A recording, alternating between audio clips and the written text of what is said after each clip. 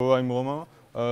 Who here has been to my other talk? Or who here has not been to my talk that I gave earlier? Okay, quite a few people. So okay, so that's still me. So yes, of this. I don't think I have enough slides to make it to 20 minutes. So yes, please interrupt me. So otherwise, I won't go for the full talk. So yes, a bit of vocabulary. When I talk about Python, I talk about only the language. So that there's no, I don't talk about implementations. When I talk about C Python, it's the thing you do when you type Python. When I talk about PyPy, it's the Python. Well, PyPy is a Python interpreter written in RPython, and RPython is the language. And well, sometimes people call PyPy, and so I just put it there to clarify. So yes, this is more of an introduction to PyPy. It's more beginner level compared to my other talk. So yes, PyPy is an interpreter written in RPython, and the main goal now is speed. And at the same time, we don't want to support only a subset of Python. We want to support the entire Python language and still be fast. So yes, RPython, it's a language, and at the same time, it's a framework for writing virtual machines. So typically, examples of virtual machines are, well, the C-Ruby, the JVM, all of that. It's a subset of Python, so it's a subset that on which you can run type inference. So it's a statically typed language. So it looks a lot like Python, but when you write some, it's not that nice to use. I mean, the main thing is that you can add a just-in-time compiler, and well, that's the main advantage. I mean, writing RPython without getting a JIT, that's not that nice to. That's not that nice to do. And you also have pluggable garbage collection, so you can put. Well, the last one now, the default one is an incremental garbage collector. And so yes, since it's a framework, you can write virtual normal interpreters and have a JIT for free. So yes, all of those have implementations written in PyPy, more or less implemented and all that. And yes, and even a Game Boy emulator. So I think that's kind of cool. So yes, PyPy, it's already, more than 10 years old now, still pretty old. So yes, the problem with Psycho was it was hard to maintain, and it was the time when, 64-bit came, and it wasn't compatible with 64-bit and things like generators, and it was really hard to add new features. So PyPy is much more modular. And you can add as many features as you want, and the JIT automatically follows. And so, there's three main backends.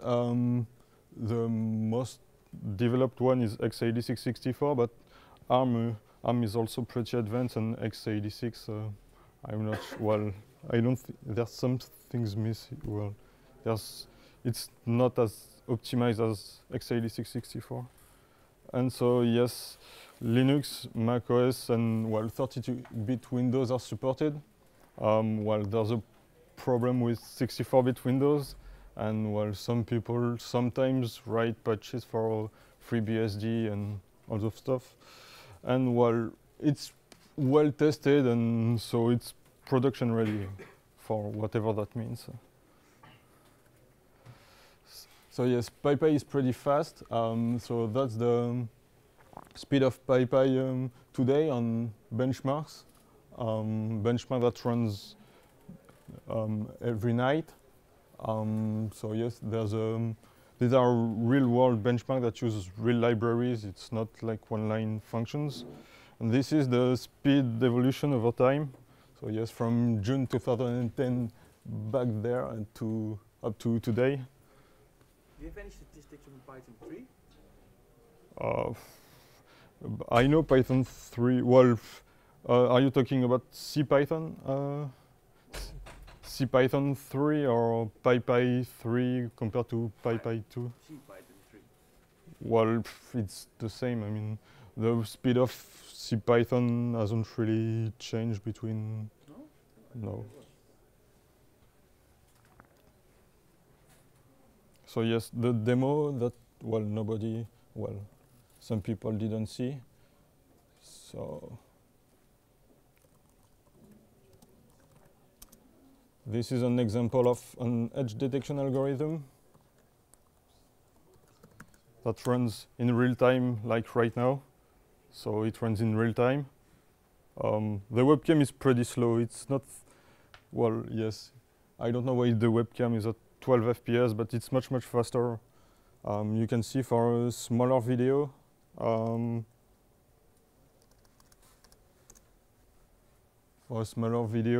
well, it runs at 200 frames per second. And if you try the same video on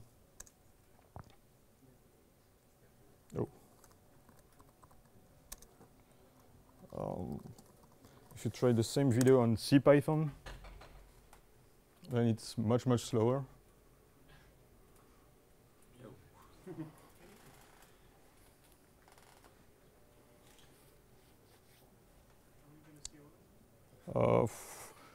Well, yes, we have some time. I mean, we can take a nap or something, I know. Well, yes, and while quitting it is also pretty slow. So, oops. Yes. So yes, the JIT optimizes loops. So it's called meta tracing because it traces the interpreter while it's executing your program. So for the JIT to optimize a loop, it has to run during 139 iteration. Tracing allows inlining pretty easily, so it just follows the path and just follow the function calls, and everything is, well, almost everything is inlined. And yes, one path at a time is compiled, so so one branch of the if is taken each time. So if you want to know more, you will be able to watch the video of my talk, or the talk I gave earlier. So yes, micro-optimizing code on PyPy, well, isn't really recommended, and especially running micro-optimized code for CPython can be harmful. So yes, I saw a post, I think 1 year ago, of Guido on Google Plus, who wrote how to make code fast on Python, and he said, well, use tuples instead of objects, avoid writing functions, and avoid writing loops. And I don't think that's acceptable, but so yes, function on PyPy, well, on JITted code, functions don't matter, loops don't matter, and like I know people on CPython use map, the map function, the map built-in, instead of writing loops, and well, you don't have to do that on PyPy. So yes, about compatibility. So we aim to be as close as possible to the language, except for when we say, well, it's an implementation detail and it's not really part of the language. One big source of bug is that destructors are not called as soon as, well, they're not called directly after they go out of scope, as in CPython. So sometimes it happens that people write something in a file, then don't close it, and then reopen it directly. But then, since the file hasn't been closed, then the cache hasn't been flushed, or that kind of things. Or people open a lot of files without closing them, and then, well, you go over the file descriptor limit. So yes, that's how you write, well, yes, that's how you make sure the file is closed on Python. And yes, C extension support, it's partial. It will always be partial, I think. I mean, and yes, the performance is pretty bad because you have to emulate the CPython garbage collector, which is reference counting. However, with CFFI, you can write code that interacts with C code, and it's really fast, though. So yes, about the future. So yes, STM. Armin talked about STM earlier. You can see his talk. On NumPy, there's a slow but steady progress towards NumPy compatibility. We will work more on performance in the next few months. And in Python 3, I think it's mostly done. Well, it's mostly compatible, but there's a few optimizations that are disabled, I think. So it will probably happen pretty soon. And well, I'm working on NumPy, and I'm paid thanks to donations. And well, the more money I have, the more I can work on it. So well, if you're interested in this project and well really want this project for whatever you want, then well you can donate. And yeah, thank you for listening. And do you have questions?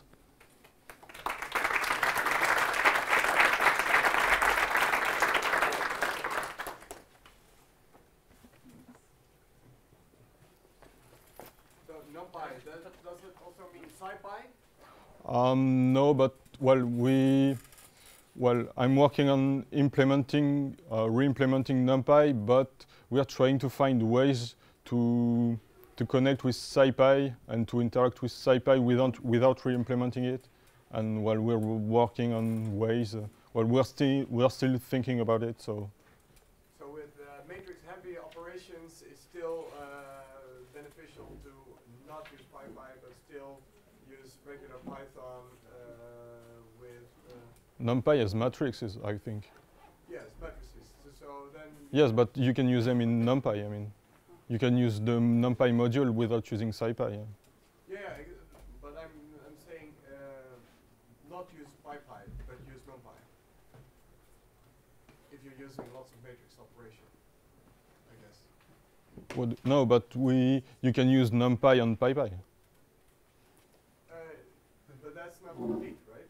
No, yes, but well, we are trying to make progress on this, and well, matrices are implemented, and well, there are some things missing, but the core is really there. So if you can try it out. I mean, if there's stuff missing, well, write a bug with exactly what you need. Usually that's how I do things. Like when I'm done implementing something, I look at bug reports and see what people report as missing, and I implement those first. So you can try it out. And but how fast is matrix calculation then in PyPy compared to C?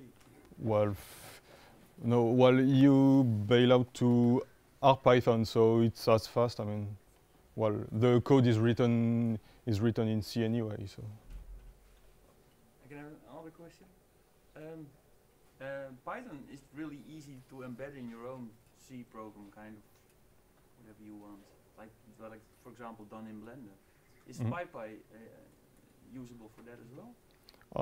You can use CFFI. I know some people wrote a plugin for UWSGI, and it embeds PyPy, and well, it's really fast and it works well. It really depends on your usage because you can't really pass Python objects to C and manipulate a Python object in C and all that. But for really communication, it's pretty good. And you don't have any problem with the memory model of C or C++ and Python? Like what, for example? For example, the garbage collector.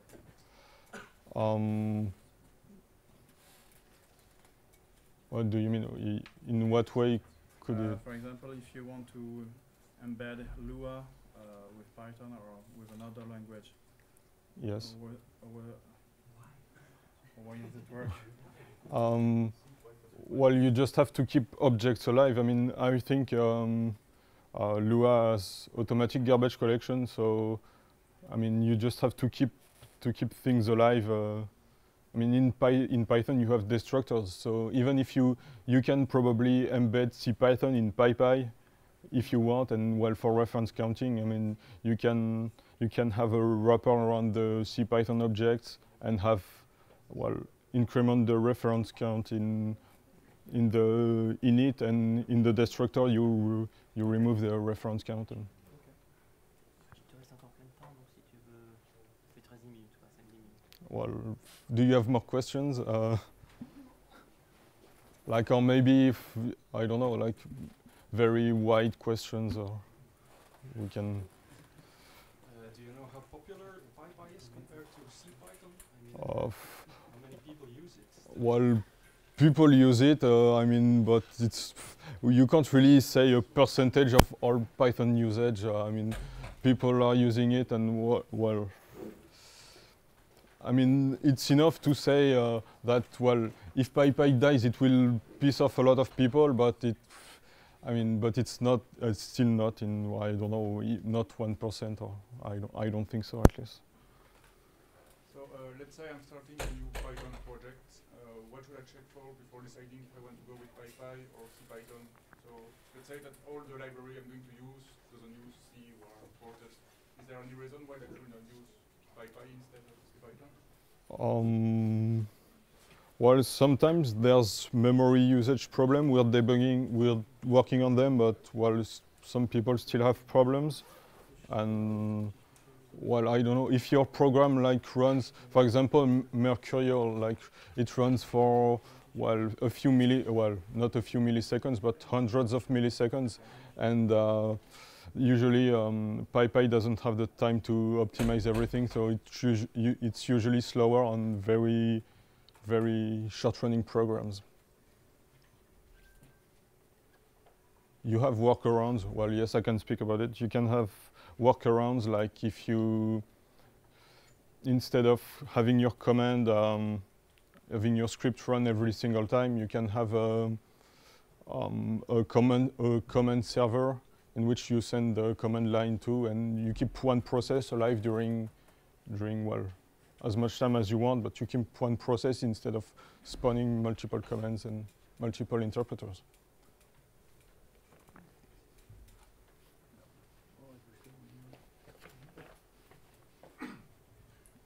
From what you said, that there are subtle differences, I would expect if you take a bigger existing project, Django or whatever, and you put it to PyPy, it will not work. Is that expectation right? Well, I mean, you have unit tests, right? So you run your unit tests and you see, but no, well, for example, Django works, and I don't think a ton of work have been put there. I mean, I don't think there's, maybe, I don't know, but there's not hundreds of lines of code changed to make it support PyPy. It's probably a few things here and there. Find the few things. If you are not the Django maintainer, that might be well, yes, but a lot of work. well, it's the Django maintainer's job. So, I mean, if your module isn't compatible, well, the best thing is to complain to the maintainer. I mean. Yeah, but at least you shouldn't do it. Probably it's not wise to do it if you're not willing to do work. If you just expect it works, you're probably lost. Oh, I'm not sure. I mean, there's, well, for example, yes, Django, but I mean, for medium-sized projects, it's fine. I mean, there's probably, yes, well, it's some big projects maybe, but in some big projects it doesn't. Like, for example, Twisted runs fine. Well, tons of things run fine. So it's mostly yes. And the first thing you should look, yes, is it's. I don't know the error on Linux, but it's, well, I think it's too many file descriptors, and well, if you find this error, then you know it's file closing problems. I mean, I think there's a page on documentation which says the differences between PyPy and CPython, and you can go read that, and there's a few of them, but they're not like huge differences, so yes.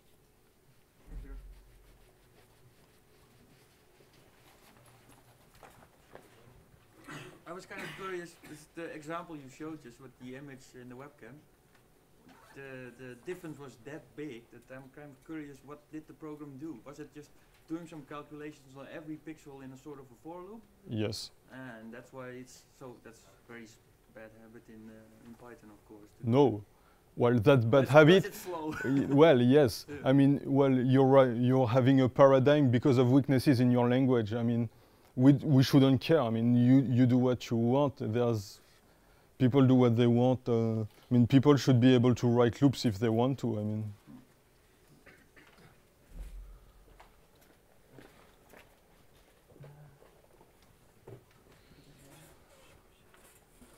In response to question n-2 over there, I can say I've converted tried to get a medium-sized project to run on PyPy, and that went very smoothly, I would say.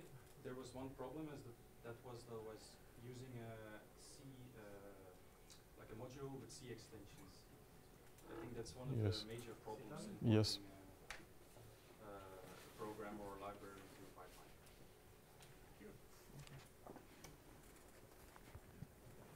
So perhaps following this, which is the best way to combine C, Python and PyPy? Combine C, Python. Well, We can call, okay. yes, you can have. I mean, it depends on what you do, but you can have two processes and one process talking to the other. And while we're working on maybe trying to have C Python embedded into PyPy, that sort of things, and you would be able to call. I mean, it's not like you can pass tons of objects from C Python to PyPy and the other. That will probably never work, but you can have some interactions between the two.